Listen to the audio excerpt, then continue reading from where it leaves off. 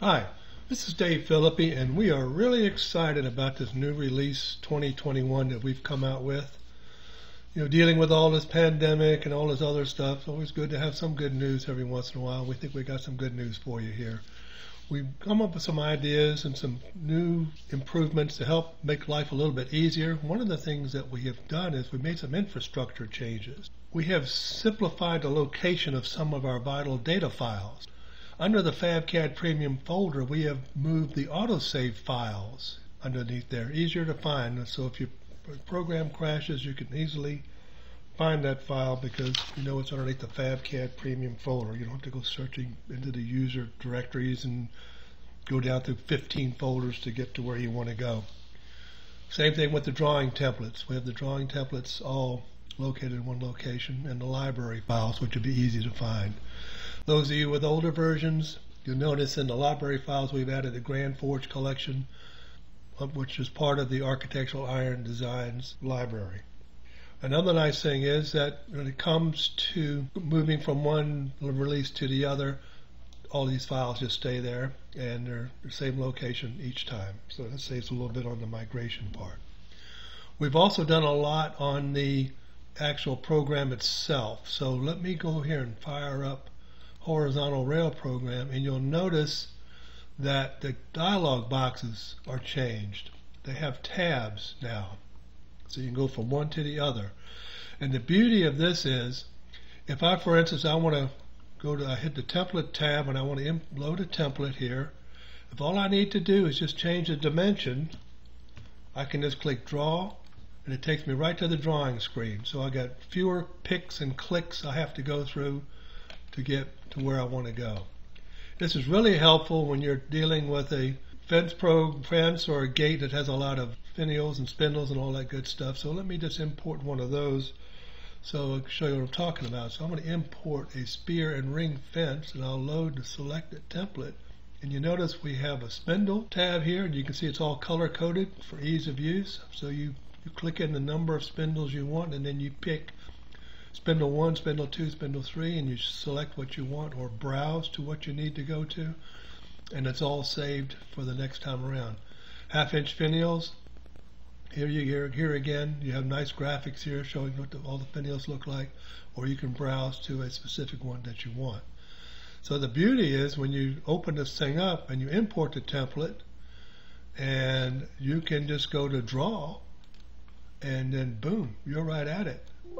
And it creates your fence. For those of you who have older versions, the fence program also has horizontal members. So if I click on this template here and load that, you notice there's horizontal designs here. Also horizontal for the gate as well. Now let me show you probably one of the best features we've ever added to AutoRail. So I'm going to click on the fence program again. I'm going to import a template. And I'm going to click Open Top Fence and load that. So what we have here is when I click Members and I click on the vertical pickets, I have a choice of where I want that picket to stop. If I uncheck this, it's just going to draw it like it normally does. But if I want to stop at the secondary top rail, I just check that and the picket will stop there. If I want to stop at the secondary bottom rail, the picket would stop there. So I'll draw that so you can see it.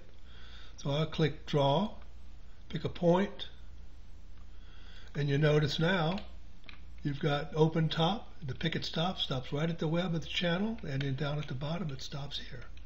That's really great when you're drawing a gate and you want a kick plate. So let's go there, and I'll import a template here, and let's click an Open Bottom Gate. So I'll just load the selected template, click Draw, and boom, it'll draw the gate with an open bottom.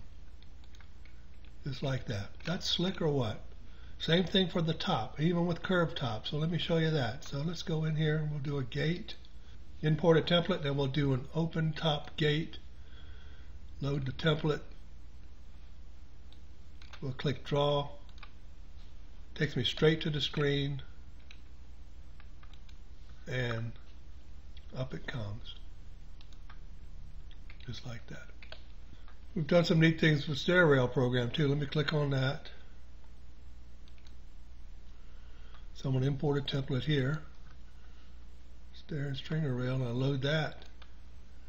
And you notice we've added some new boxes here, the stringer size, and also how the stringer ends at the end of the bottom riser, and also the length of the stringer in relation to the back of the post. When I click draw on this one, pick a point,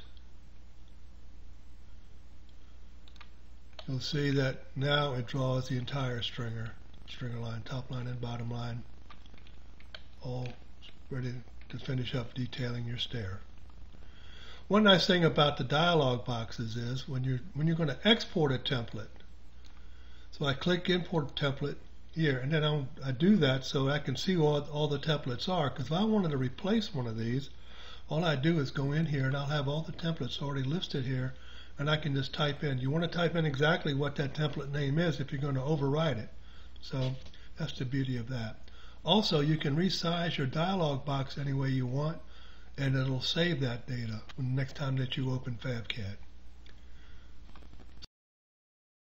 For those of you with older versions, we have some neat new features. So let me click on the horizontal rail here and import a template called alternating short pickets. When I load this and I go to the members to the pickets, you'll see an option, add alternating short pickets, and you put in the length, and you can add finials to that too. That works great with the gates if you want to do a puppy picket gate, and we'll show you how that works.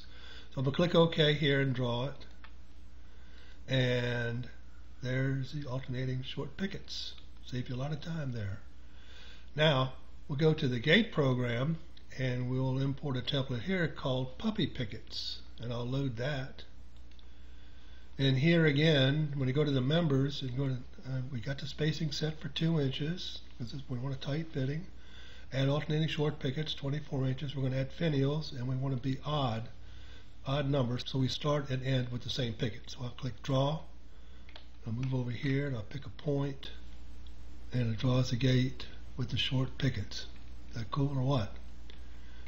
Another feature in the gate program is when I do a custom sketch, for instance, bring this in, and I want a sloped bottom.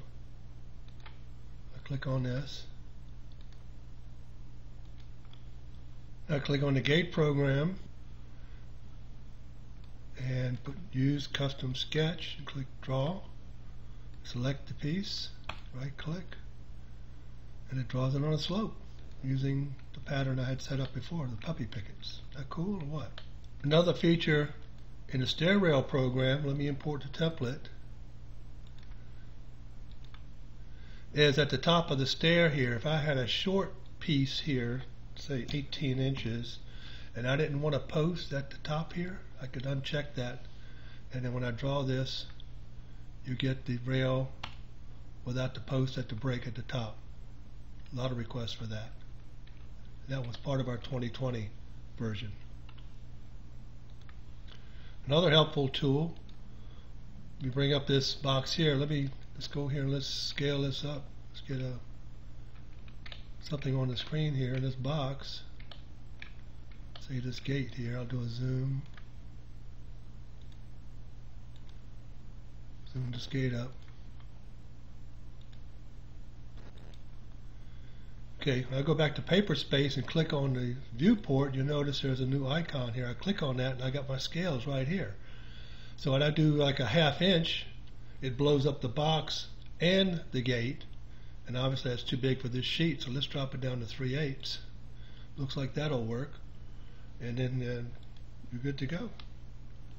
The box is shaped to fit, and the image is at 3/8 scale. So that's a quick overview of 2021 and a few of the 2020 features. If you've got an much older version, you can go on YouTube and type in FabCAD in whatever year you want to take a look at and see the features that came with that particular release, so you know what you're buying if you have to do a multiple year upgrade. So if you got any other further questions, please give us a call at 800-255-9032 or email us at info@fabcad.com. Stay safe, take care, goodbye.